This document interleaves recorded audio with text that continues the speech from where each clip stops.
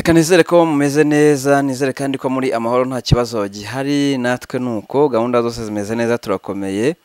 Turashima Nyagasani, wowe utameze neza kubw'impamvu z'ubuzima, umubiri ukunanije cyangwa se no mu buzima busanzwe nyine utamerewe neza kubw'impamvu nyinshi cyane zibidutera, reka nkwihanganishe, ariko nanone ngo ushishikarize gusenga kuko muri Kristo Yesu cyangwa se muri Nyagasani niho honyine tubonera amahoro, tukabonera n'ibyishimo. Mu bantu bo nabo twabikura. Adeliye uraho neza? Uraho neza Arbe. Ndakomeye na amahoro nawe. Umeze neza? Baraka na amahoro. Imana yahabwa icyubahiro. Beteri na amahoro. Hariya ni Beteri ni Horebu? Beteri. Beteri na amahoro. Bareba no hasi link ipininze ubundi bakore subscribe. Rwose bashyigikire tuvuga ubutumwa bwiza. Beteri beti ni inzu, era ni Imana. Ngo Beteri ni inzu y'Imana. Ni nkuko Baraka nyine ari umugisha, kandi umugisha ubundi ni Imana. Ubundi iyo tuvuze umugisha tuba tuvuze itanga umugisha. Itanga umugisha rero ni Imana. Nibyo rero turaho. Ubugingo ni buzima, turacyakomeje umurimo w'Imana. Turacyakomeje umurimo w'Imana, niko bivugwa ko muri no minsi umurimo w'Imana noneho byongeyeho haziye online, bivugwa ko mwawutobye mwawugeze ibindi. Mbo Bibiliya iravuga ngo ibyago ntabwo bizabura kuza, cyangwa ibigeragezo, niko birivuga ngo ariko uzabizana wese azabona ishyano. Mbo byari byo byose tuzamboso biriho, baranabivanze nibyo, ariko n'abavuga ubutumwa bwiza barakataje. Nituvuga A tujye tuvuga na B, nituvuga point côté faible tuvuge na côté fort. Hari abari kuvuga ubutumwa bwiza, ahubwo ngiye nshima Imana yaduhaye YouTube. Mu nsengero tujyamo kuvuga ubutumwa bwiza, n'abajya badutumira Imana baho umugisha. Naho dukorera umurimo w'Imana hose, ndashima itorero nsengeramo. Ariko kuri YouTube, ngenza kuri YouTube ntago nari nzi YouTube cyari cyo. Naje kuri YouTube mbwira umuntu ngo ayimfungurire, nta muntu n'umwe uramenya. Natanze n'ubuhamya bwa madamu, Imana ari inyeretse ngo uzabutange hariya, abantu bose babunyaka byaranze. Mbo birangira uko ndayifungura, ntangira kuzajya nkamera bankamera, mvuga ubutumwa ntazi ibyari byo. Imana yari yarambwiye ngo nzagushyira ahantu uzajya uvuga ubutumwa bwiza. Aha rero irondo ryivanze nyine n'abajura nibyo, ariko aha niho hantu Imana yaduhaye tuvuga ubutumwa, isi kumva ubutumwa. Imana yari yaratubwiye ngo tuzavuga ubutumwa amahanga yose akumva. Ngiye sindarenga uru Rwanda, ariko ndoshima Imana ko mvuga ubutumwa nuri muri Amerika kumva icyo Imana yahumekeye muri njye. Rero reka Satani arwanye umusozi wa social media. Buriya sinzi nimba ubizi, itangazamakuru n'umwe mu misozi Satani akoresha. Uzabireba byenda turaza kubyinjiramo, uzareba inkuru zicicikana byacitse. Amerika yateye Burusiya, Putin byagenze gute, ariko ivuga ko umukozi w'Imana yibarutse. Reka ariko iyo ntago muyivuga, nta nkuru irimo ngo ntago hashye ngo ntabwo hashye. Icyo nshaka kuvuga, Imana yaduhayeho tuvugira. Ibi bintu turimo izabitubaza, izanabituryoza. Yabwiye abeze ngo nzahana indyarya n'indyanye. Ibi bintu iyo umuntu abikoze nabi bitera umwaku, birasema, ariko iyo bikoze neza bitera umugisha. Mpora abana gukiranirwa nkageza ku buvivi n'ubuvivure, ngaca iteka. Ni nako gukiranuka kwacu kumera. Iyo dukoreye Imana neza bitugirira umumaro, tukaba abanyamugisha. Iyo dukoreye Imana nabi bidutera umwaku, tugatera umwaku n'abacu, kuko impano y'Imana ari ubugingo, igihembo cy'ibyaha ari urupfu. Nuko birivuga ni ahantu heza Imana yahaye abantu kugira ngo tuvuge ubutumwa. Gusa ntego byoroha, ntabwo byoroha.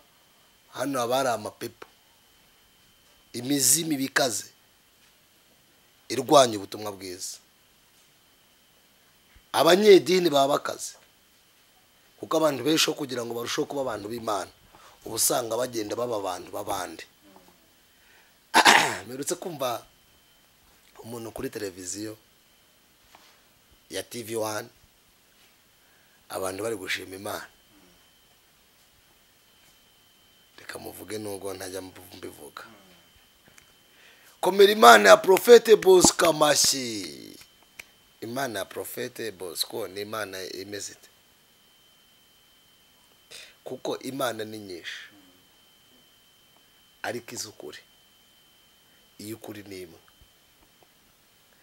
No, amashyi yo kugira ngo tuyakomere Imana. Komera Imana ya Profete runaka, uwo niwe numvise. Abandi uzureba Imana indimo, ndakwirukanamo imizimu. Twese burya dukoreshwe bitangaza, Imana ikagukoresha igitangaza. Nta muntu ubibyukana, ni ibintu bigutungura pe. Usengera umuntu ukamukoza ikiganza ukumva daimone ziravuze, biratungurana. Gusa uba wiyiziye iyo mpano, ariko nta muntu ubyuka avuga ngo ndahagurutse kirema. Ntawe, ntazagira ukubeshya. Kereka nyine ibi bitangaza. Yesu yaravuze ngo bazavuga ngo dore data hari, mwami mwami.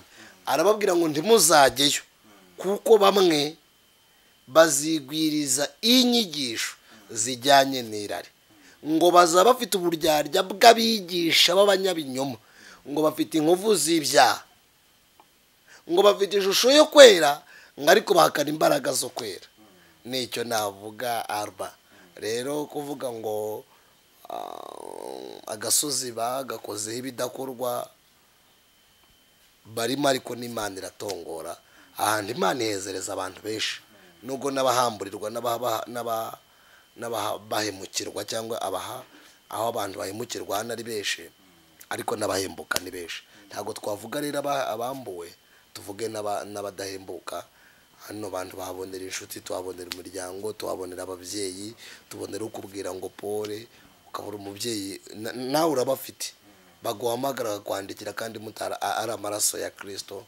Niyo reka Satani abirwanye, azi neza ko ibi bintu byarimo inyungu. Buriya kera nk'abantu irondo ritarivanga n'abajura, abantu ahangaha barahembukiye cyane, baratabarirwa, bahabonera amazu, abandi babonera ibipangu. Aba bantu bicaye ku gasozi bakakanyaho, bigeze bahembukira. Ibi ubona bica bakabigenza uko, bigeze bahembukira. Bituruka ku mpamvu imwe, impamba y'urugendo igituma abantu bibagirwa intego y'urugendo. Nyamara intego y'urugendo ni ifite imbaraga. Nicyo navuga rba. Imana iguha umugisha. Rwose ukoresheje imvugo mbi ngo mwarahitumye. Twese nyine zitukwamo nkuru nyine, ariko abenshi bahakoreye nyine pupu umugani. Akambivuga pupu nibwo mu kinyabupfura, uyu musozi bawukoreyeho pupu. Aho ureba ibintu ukareba umuntu ukavuga se ibi bintu bandi mu ijuru ndabyita ngo iki, ndabigira nte, ndavuga kiba ari ibiki, ukibaza bikakuyobera. Kugera ku rwego abantu benshi usanga barafasha abantu b'Imana n'abavuga butumwa nk'intesha mutwe. Nukubwira ukuri ntago umwumva. Uzareba abantu bagikora inkuru z'ubuvugizi, ntabwo zikirebwa, ntago abantu bagitabarwa. Uzi impamvu? Abanyamakuru namwe agasozi k'ubutabazi mwagakoreyeho popo. Urumva umuntu yohereje 100,000, yohereje amadolari 500 ngo nshyirire abarwayi, ujyanye senkani. Izi kamera rero ziri kudufata, ni ikintu gikomeye. Agavuga k'umuceri, agapipiri k'amavuta n'agasukari na mverope irimo 5. Wa muntu utazi ibyari byo akavuga ngo bwa butumwa bwagiye. Kubera iki? Bagiye bizera kamera kuruta uko bakizera ubutumwa. Nyamara intumwa ntago yakicwa ubundi intumwa irarabirwa, iraburirwa. Nakagombye imbere yo kugutuma nakabanje kubugirira icyizere wowe. Abantu rero bizeye kamera kubera ko mu mutwe w'umwami habagamo bitu inkoma amashyi, kubera ko bakunda gukomerwa amashyi. N'umubyeyi wadutumye yavuze dukora ibi ngibi, undi kuko nyine ariko biriya bintu ni umuvumo. Bibiliya iravuga ngo kurya ibiryo ubundi ari bya bitatu bijya bimanura Imana. Urabizi? Cya mbere ni ukuvusha amaraso atariho, kumena amaraso atariho urubanza. Cya kabiri ni uguhemukira umukene kamwambura. Icyaha cya gatatu ni ukurya iby'abapfakazi. Ibyo rero ni by'amadini yakoze. Ibyo rero ni byo bene data bavuga butumwa twakoze. Ibyo rero ni by'abanyamakuru bakoze. Buriya sibo bafite umuvumo gusa, n'abana babo n'abagore babo bafite umuvumo, kuko amazu batuyemo bayakuye mu kumena amaraso kw'abantu. Bayamena gute? Iyo umubyeyi yabyaye akavuga ngo uzampembere kanaka ukamushyira 20 kandi umuntu yejombe 200, ni bibi, ni umuvumo. Ukicara mu makaro ukajya muri etage ukicaza amabuno yombi. Niyo mpamvu rero Imana buriya ifite ingabo zikomeye. Ngo kuri Herode yamukubise urushyi, Herode agwa urunyo. Ingabo ikomeye nyikubwire iti yagurutsa cya hepatite B, ihagurutsa cya kanseri. Wamara kuzuza ikizo umaze kubijyamo neza, kubera ko wari abantu Imana ikabika umuntu mwiseseme, ikakubika ntibigaragaze, kubera ko isekura buhoro ikanoza cyane, itinda kurakara, ingendesha buhoro yonesha umurizo. Iby'Imana ni step, ni pole pole, ikagukindura ukicwa na kanseri cyangwa n'umuvuduko nawe utabiriye. Bwa buhanuzi bwate bugahita busohora. Mukorera Imana nk'abantu bazapfa ejo, mutitaye ku by'isi bitagira nyirabyo, kubera ko iyo umuntu apfuye arabisiga bikaribwa n'utarabiruhiye. Ineza y'umuntu nimutera gukundwa. Nta muntu ndabona wagize garderobe y'amakositime ngo bayamuhambemo, ni rimwe. Iza iPhone 14 zarikoroshe. Yego, iyo upfuye umugore wawe niyo yambere abanza gufata, cyangwa umugabo wawe ayihera avuga ati reka ndeba bandekiranaga nange runaka, niyaheraho. Nta muntu urajyana iPhone, kitangaza kira. Nta muntu urajyana iPad, nta n'umuntu urajyana CV. Avuga ati ngewe umushingiye ku nararibonye ndi profeseri, ubundi kuba ndi profeseri birahagije, reka njyane background yanjye. Ntabwo ibyo ngibyo bigenda, byose ni iby'inanga. Rero nta kigenda. Umuntu abishatse yakora neza, akanyurwa n'ibyo abonye, akarya akanezerwa, ugasangira, kuko ibyo dushaka n'ibyo duhirimbanira tuzabisiga. Noneho igitangaza kirimo ngo no gukorera abana banjye, ngo no gukorera ngo umuryango wanjye. Bikore, nibwo uzasanga nawe ibiyetaje byawe abana bari kubisambaniramo, bari kunywa urumogi, abandi byageze, kubera ko ibiryo byinshi wariye urya abapfakazi, urya abakene, ntubigiramo amahoro. Abantu benshi batunze barira ku maraso ariho urubanza, barya batema igiti bicariye ishami. Niyo mpamvu uzajya ureba ugasanga twagongene, kandi kizabikwereka uzajya usanga ibi bintu nta kurama birimo, nta kurama birimo. Urabikora mu kandi kanya kumva ikintu kigutuye umuntu, mu kandi kanya kumva runaka byagenze guri, abandi babisambaniramo, Imana igahita ibatangaza. Ubu rero urebe ko abanyamakuru n'abavuga butumwa benshi bafashije Satani kuba abantu batagikorera Imana. Bafasha abarwayi, bagemurira abantu, bubakira abantu amazu, barabafashije. Uzi impamvu twazinuyemo abantu umutima wo gukorera Imana, tubashyiramo umutima, twubakamo ikintu kigaragaza ko abavugabutumwa bose baje kuri social media ari ibisambo, uranyumva, abavugabutumwa bose baje ari abesikoro, nyamara atari nabyo. Rimwe na rimwe bene data tugahora mu matiku, tugahora mu ntambara, ninde uteye ahangaha, tugahora turwana, abantu batureba bakavuga ngo aba nabasazi, nta mwuka w'Imana bariho, aho kugira ngo bakorere Imana tukabazinura Imana. Nicyo komeje ku matiku. Naheze mbona ubwashize hari umuntu uvuga ngo habonetse umuryango wa Theo yongwe akora ikiganiro, uravuga bati wajya ureka amatiku umuvuga ubutumwa nkawe ukora ikiganiro ko umuryango wa Theo wabonetse cyangwa ko yabeshye ubuhamya, ibyo ngibyo biri mu nshingano zawe?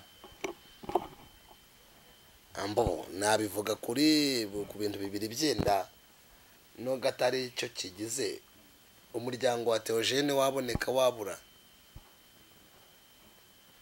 mu bwami bw'Imana. Kubimenya byatumarira iki mu bantu bashaka Kristo? Icyakora abaye ari byo koko simbizi, ariko abaye ari byo, ryaba ari rya jambo rivuga ngo ibyo urabikora nka kwihorera, ukibwira ko manye nawe, ariko one day nzabishyira imbere y'amaso uko bikurikirana.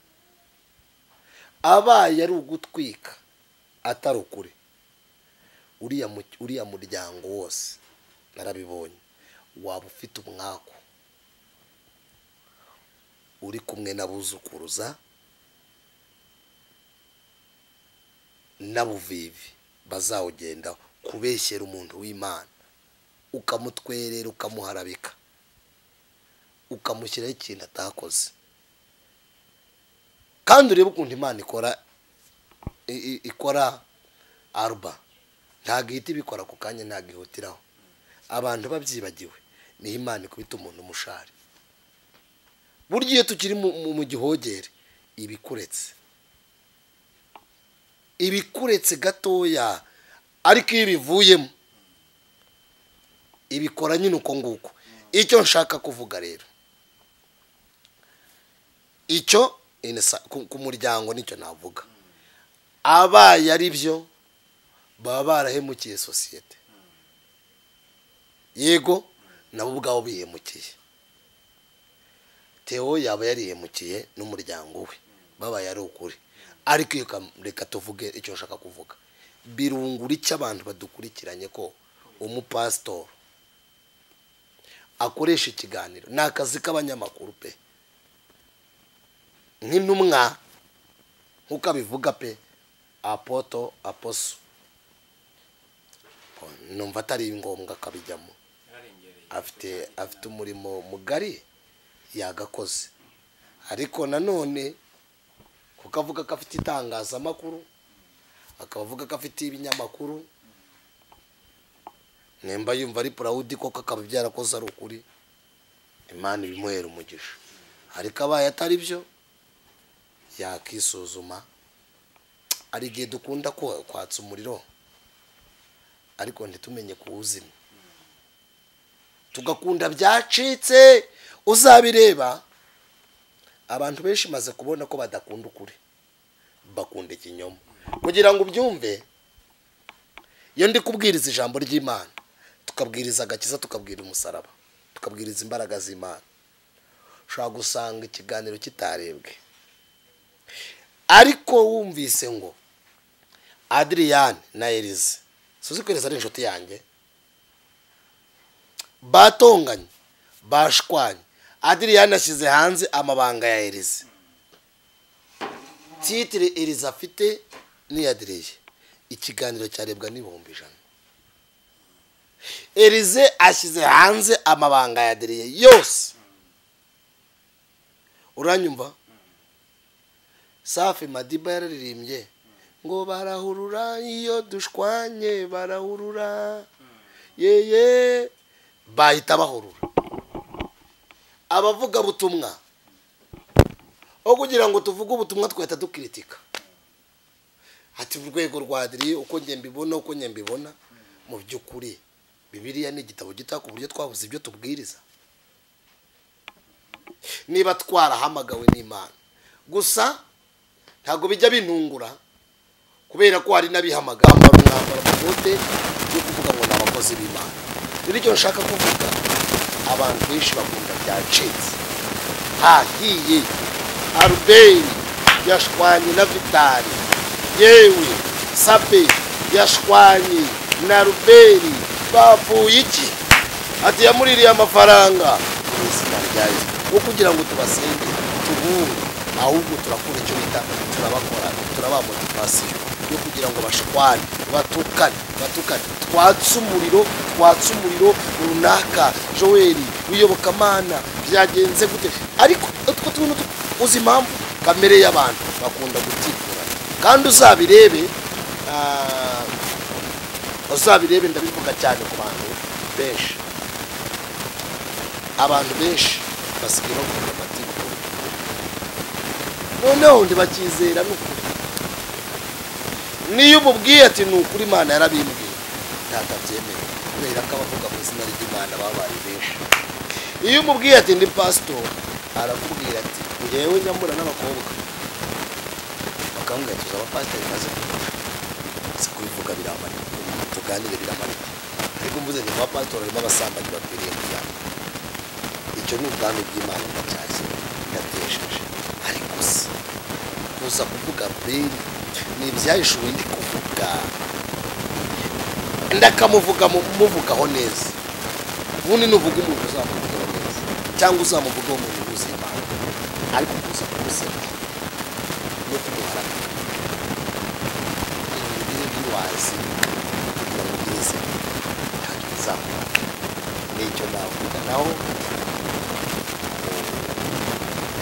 uko nyine uvuga ati abantu bavuze ko atari ngombwa, ubundi umurimo ashinzwe n'inshingano avuga akazi kenshi ubijyamo. Mwebwe murareka kugira ngo mutubaze kuko kazi kanyu rwose umukozi w'Imana, Imana izamutabara iyo neza. Ariko n'abandi abantu nabo niba barahindutse, Imana izamutabara. Mu Rwanda ubona hari abakozi b'Imana umuntu akwiye kwifata icyitegererezo ku buryo ufite nk'aba ngaba benshi nibura umuntu w'Imana uhagaze neza. Ubundi nanjye kuvuga ubutumwa bwiza, nanjye ubwanjye nakora icyitegererezo cy'abantu. Nako umuvuga ubutumwa wese yagomba kuba icyitegererezo. Ariko mu mbone yanjye abo ndavuga bazi kugira abanga kuriya sori yavuze ngo ubundi asanga aravuga ngo ndashyushye muri bitumwa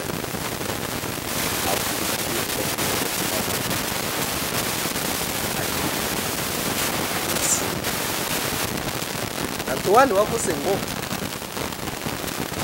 abantu benshi n'amadini menshi atajya avuga ko kingi abantu bafite atari kari wakuye ibindi 10 akagaragaza ko umuntu ari mu ndazero n'uwihariye akabadi nasambanye kandi umunyabyaha.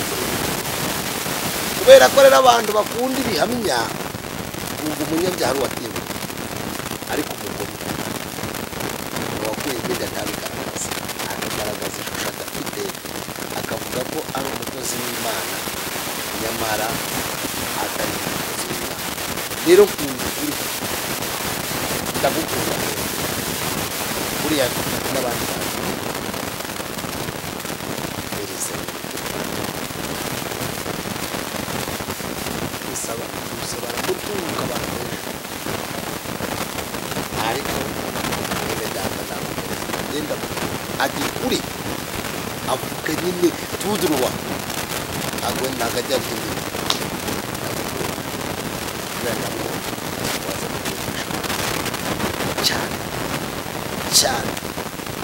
cyane ushingiye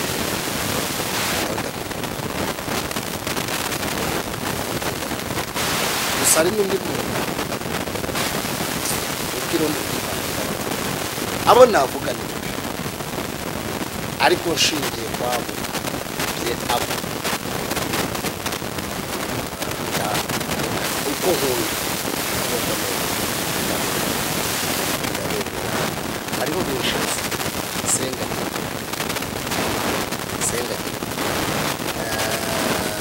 jari kagira ni benshi nzi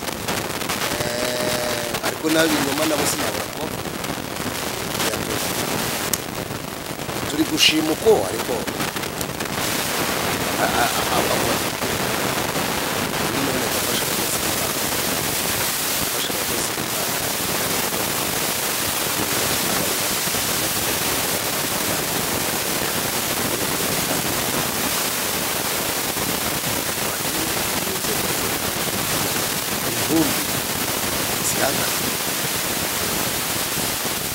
turabafite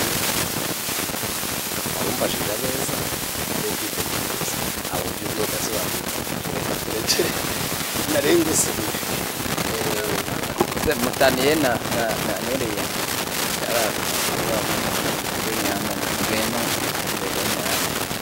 mutaniye ko mwese mbona mwabaye abasenga ibintu byose naho muri politiki bwawe mukubwira ijambo ryiza mwabaye nyine n'abashimye zombi yatwikirije abantu bavuze ngo ubuvuzi bwawe ngo mutwarigize n'ubu ukora iki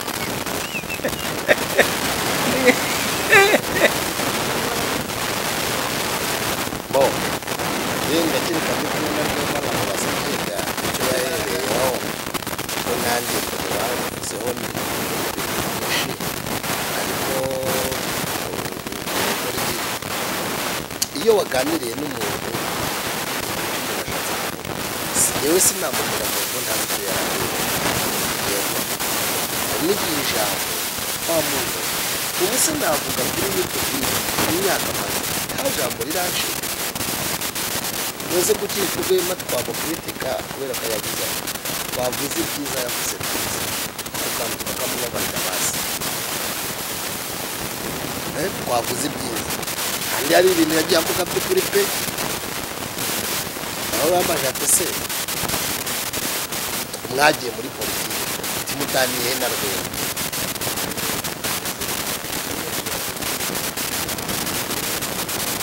bo ntago ari abakozi b'Imana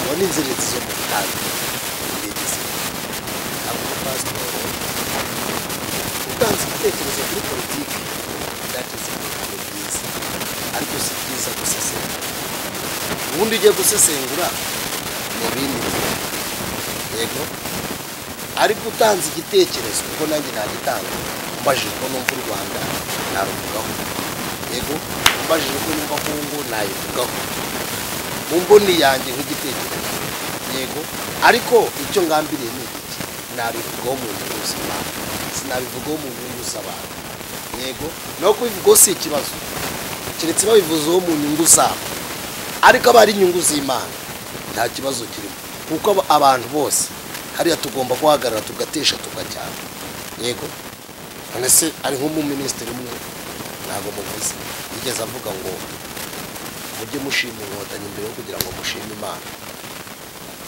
utanze igitekerezo ukavuga ati minisita aho ngaho warengereye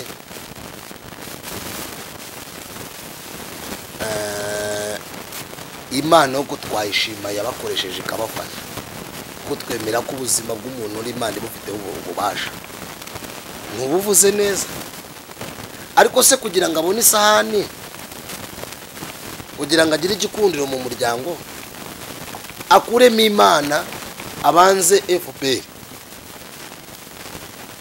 kujya icyo sinakemwemera nko muvuga butumwa ko narari yabivuze ubundi umuvuga butumwa ubwire ari ibintu tutagomba guhora yitegura yego icyambere no wanyawe kabiri gutumwa ayimana gatatu guhora yitegura mu kuvuga ijambo ry'Imana abamo gucyaha gutesha guhugura ndetse no guhana n'ubujyanama yego akazamo n'ijambo nyine ari ryo ryomora kuko nta muntu wahindura ariko ijambo ry'Imana ngewe ntabwo naguhindura ariko ijambo ry'Imana ryo ryagushyira neza neza ikakubwira uko ugomba kwitwara n'uko ugomba kubigenza. Rero nta muntu ushobora guhindura undi. Ubuzima bw'umuntu buhindurwa n'Imana. Yego icyo akora we ashobora kugira ibintu ashyira ku murongo akoroganiza. Mbivugiye rero kuvuga ati se ko mwagiye muri politiki mutandukanye na rwema gusesengura utanze igitekerezo cy'uko wumva ibintu ntabwo ugiye gusesengura, ariko noneho ugiye gusesengura ntabwo uri umukozi w'Imana. Umukozi w'Imana Bibiliya iravuga mu Rwanda rwa Pawulo iravuga ngo mujye mwitwara neza, abantu bajya batekereza niba bareba bajya babona ko muri abakozi b'Imana bagakora ibyayo. Nkwiye kugaragaza rero imbuto zigaragaza ko ndi umukozi w'Imana aho ndi hose. Mu kanwa kanjye hakavamo ibihembura abantu, yavamo ibitera abantu amacumu. Gusa hari igihe dutera abantu amacumu ku bw'inda zabo, ariko mu Mana bahembutse gutanga. Aho rero ureba ibarwanirira kurusha ibarwanya ko Kristo Yesu ni imbaraga. Nicyo nabo naho kuza kuvuga kuri kanaka na kanaka si umurimo wanjye. Bibiliya ifite byinshi navuga kuri Efuta, navuga kuri Aburahamu, nkavuga kwihangana kwe, navuga kuri Esiteri, nkavuga uburyo Imana itoranya, navuga kuri Morodekayi, nkavuga uburyo Imana ikora ibintu by'ibitangaza. Bibiliya ifite imvugo nyinshi, navuga kuri Pawulo, navuga kuri Petero wahamije, nkavuga ko umuntu wizeye Kristo Yesu ahamya. Ariko kuza kuvuga ubusenda hari nabwo, ariko ndivuzeho neza nta kibazo. Buriya uvuze umuntu neza nta kibazo, kuko mvuze Antoine n'abandi Mignone n'abandi, yego bavuze byiza, ariko nibibi dushatse twabibona nabo wabibona. Nanjye Adriyani mu magambo navuze hari ibyiza navuze, hari n'ibibi mwabona. Mu magambo 10-30 umuntu avuga, ahubwo turi n'abahanga twebwe abantu burya bavuga butumwa tuba twasenze. Akenshi ntabwo tuza kuri YouTube, nkanjye ntabwo nyenza nasenze. Kubera iki? Aba perezida benshi babategura discours kugira ngo bataza gucika. Abategetsi benshi babategura discours. Twebwe rero uraducomeka ukatubaza ukambaza ikibazo nkavuga ndafite umwuka wera umpa imbaraga zo kuresista, nakora amakosa menshi. Rero jya ureba ibyiza utumva abantu. Ari nibyo, reka nkubwire Alba, ntabwo nkwiriye kureba intege nkeya zawe. Nukundira umuntu ukaguha amafaranga mu gihe cy'inzara ntabwo musambanya. Niwemera umuntu kuko yagusengeye mu gihe cy'intege nkeya yasambanye, uzaba utari inshuti, uzaba warakurikiranye Imana utarakurikiye.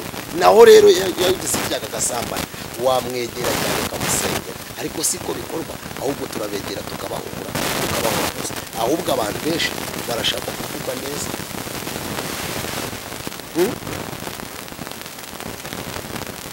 bashaka gushima. Muze tuzavuga abantu batambi uretse ko mujya mu bivuga abandi ngo ubu rero hari ikintu abantu bayivuga. Reka nkababwira abantu benshi b'abanyamanyanga benshi ngiye ngo babavuzeho barabagiye guceceka. Kiriya ngo ni ikimenyetso cy'umunyembaraga. Iyo umuntu akuvuzeho ngo ukamuceceka, bamanyanga rero abo kabanda barakamenye. Iyo tuvuze amanyanga tukavuga n'ingeso zabo, ntabwo bajya baza kwisobanura kuko babata amazi, ahubwo bakaba mu mabi yabo. Tukaba tuvuga ingeso zabo n'intege nkeya zabo, abantu bakadufata nk'abasazi. Kumbi uranyumva, barabanga ikintu kiguruka, akanyoni katagurutse ndikamenya iyo bweze. Kumbi message yatambutse kera. Ababingwa bafite societe baraganira bakajya inama y'uburyo bagiye kuguteraniriza.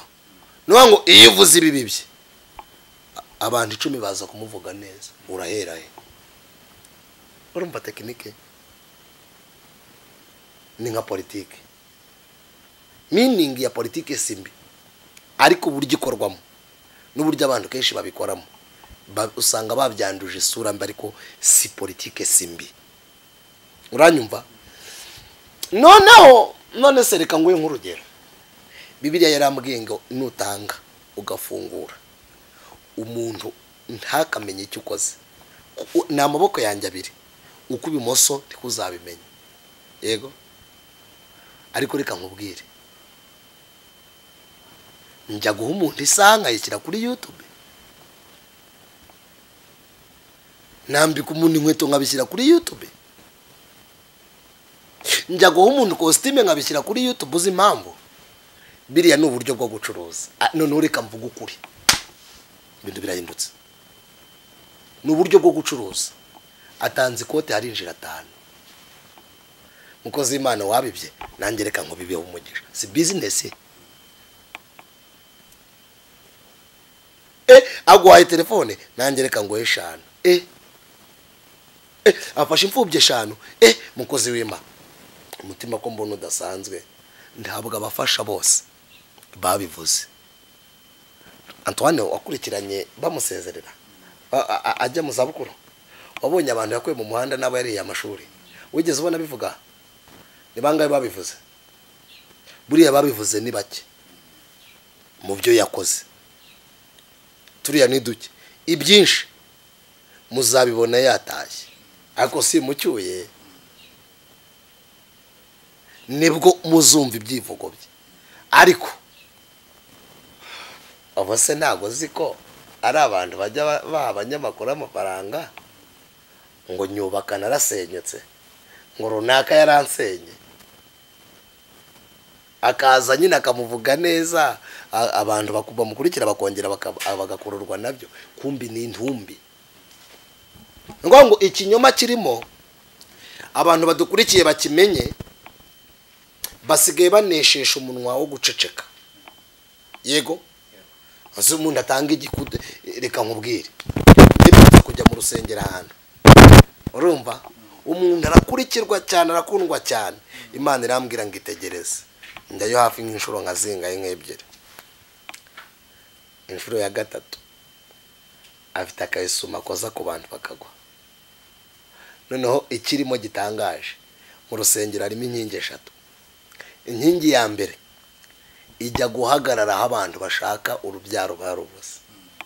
Inkingi ya kabiri ihagarara abantu bashaka igikundiro ndetse n'amafaranga.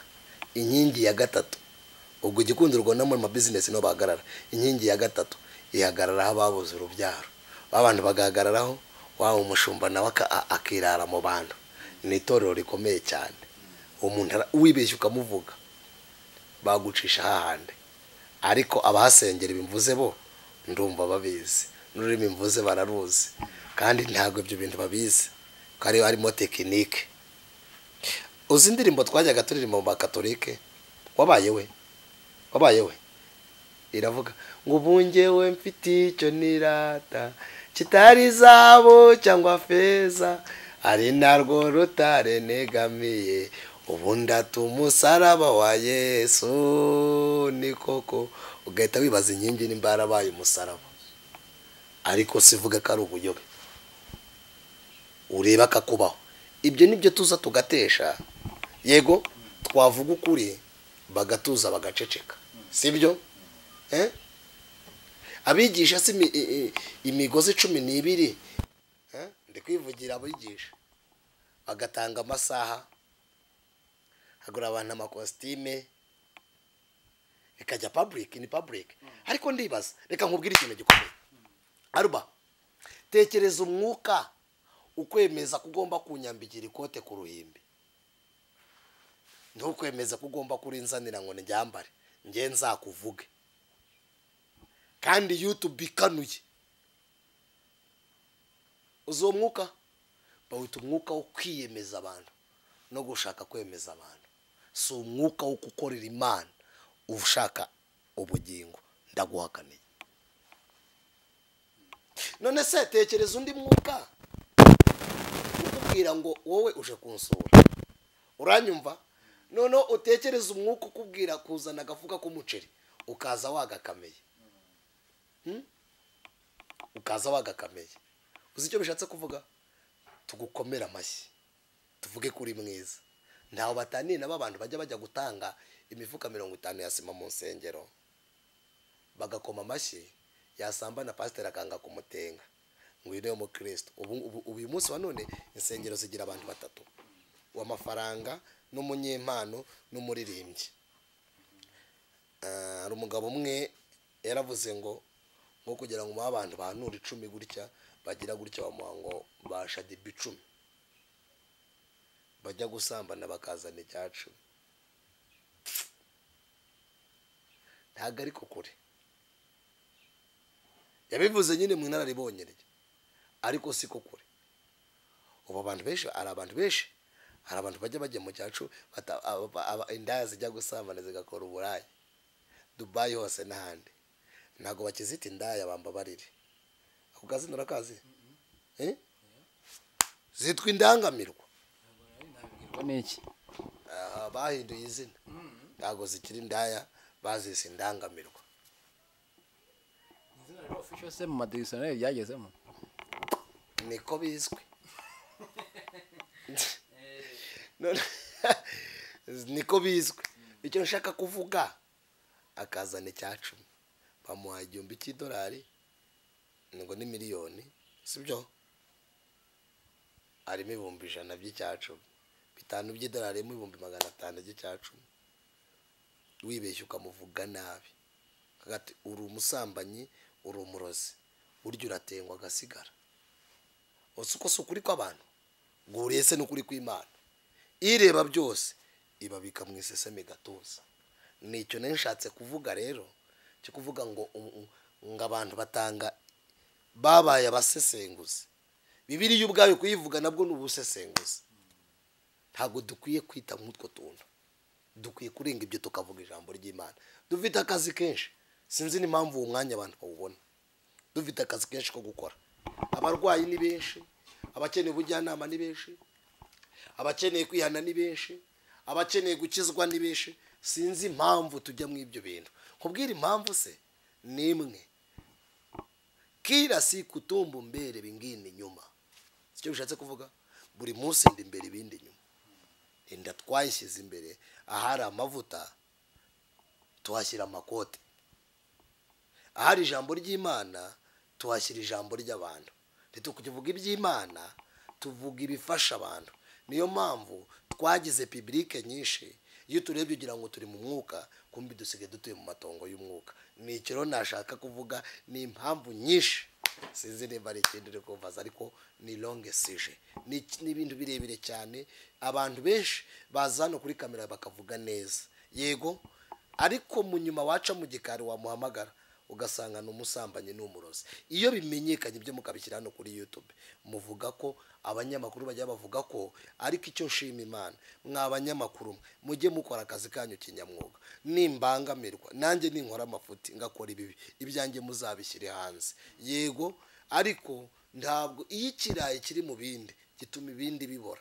ariko iyo bagikuyemo ibindi bibona ubuzima iyo umukozi w'Imana akoze amabi tukayahisha n'abandi bantu yego tukaberera ngo nukugira ngo twubake ubwami bw'Imana hari igihe dushiduka abantu bose banze Imana ariko iyo tubivuze umuntu wese aratuza akarushaho kugenzura no gusenga cyane umuntu akagira ishuri bikamuhuza n'umuntu w'Imana ariko nitubireka ikirayi kirimo kizima kizatuma iki kibore kizatuma n'ibindi bibora nukuri pe ibi nkubwira nukuri namwe ahubwo icyo nshaka kuvuga nuko n'abanyamakuru namwe mutajya mubivuga mubikirana buriya amabanga cyane n'abavuga butumwa tubikirana amabanga cyane tujya duhisha cyane ngo nuguhisha isoni ngo z'ubwambure ngo ntiwasanga papa wawe ngo yambara ubusa ngo gire ariko natinya umugabo bita Feniyasi mwene Efuni nako Feniyasi mwene Eleyazari warone umutambye ngo ntago yarebeye Mose ngabone n'ugara umutambye ngo yafashe icumu arangije araryica Imana ivuga mu gifaransa iravuga tantuka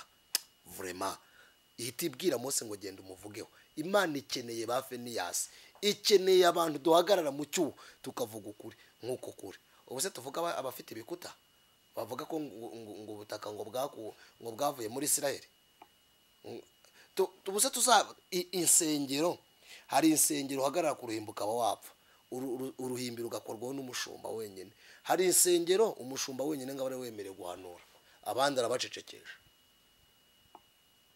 Imana ni Yesu cyangwa Imana ni y'abantu bose nituvuga abagura imbago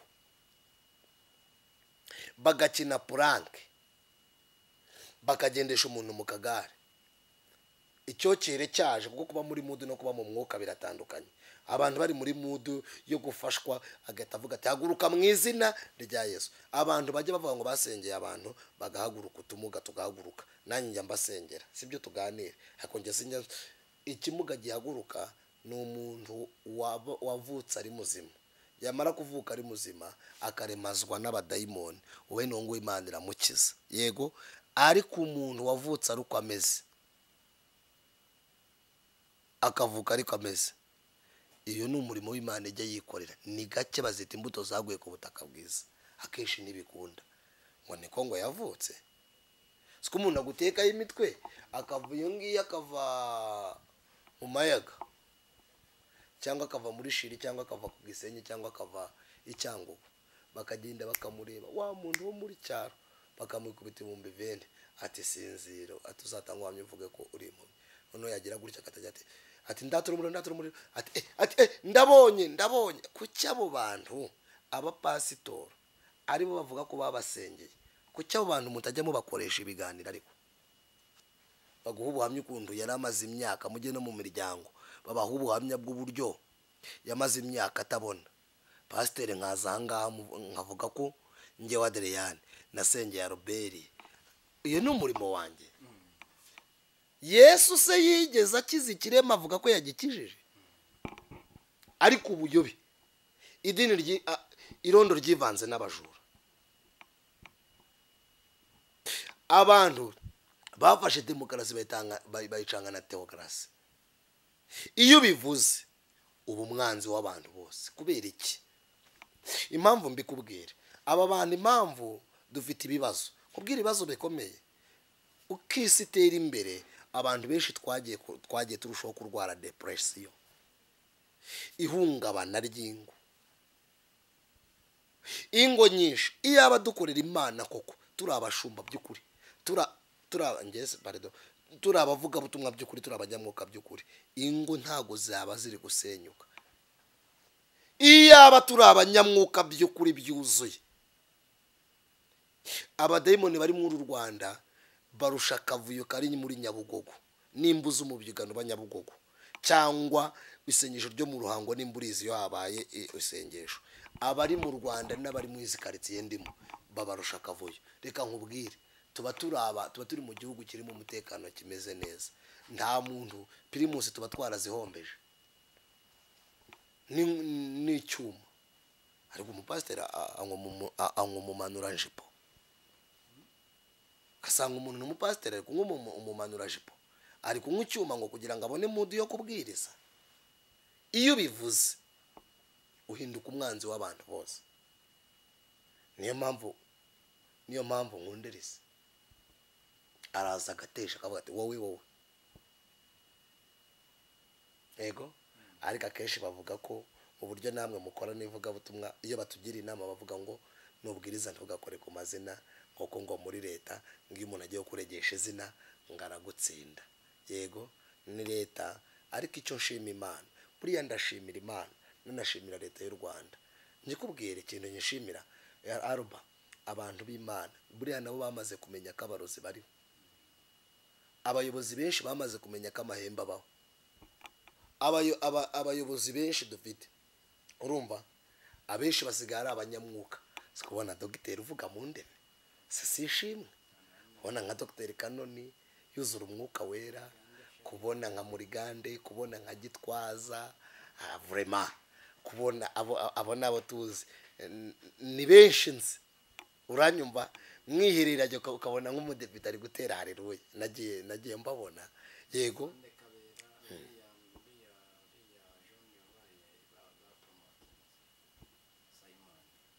Simon Kabera ntago mbizi niba baramupromotinze urumva ujye ubona ari gukora biriya ni ibigaragaza umurimo Yesu ari gukora rero satani ntago yabura kuturwanya dore igitangaza kirimo